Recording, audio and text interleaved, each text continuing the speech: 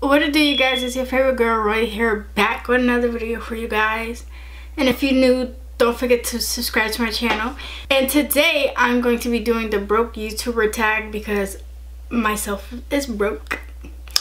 And yeah, I'm just broke.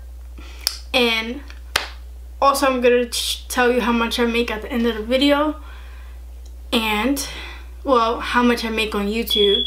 And let's get into the tag.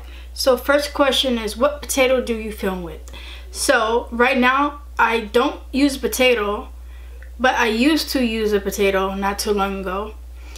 I used to film with this Panasonic camera, and this was like my first camera. This is the camera I started YouTube with, and it did the job. I'm not gonna lie, but this camera, now I'm realizing it's trash.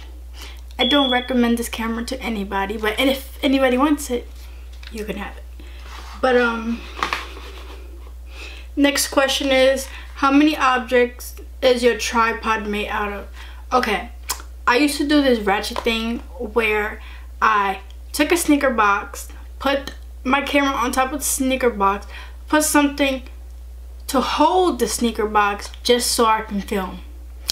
And that was a struggle every time I would film, but I got it done, got the job done, and yeah.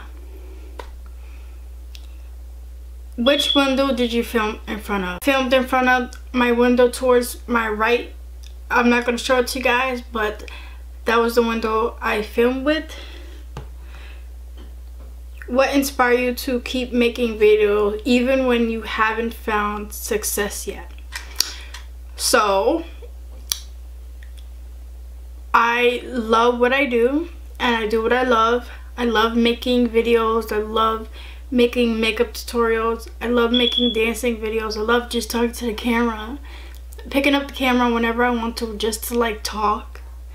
And I just love, even though I'm not the biggest YouTuber, I still love it. I love it, and I love the positive feedback, and I love it.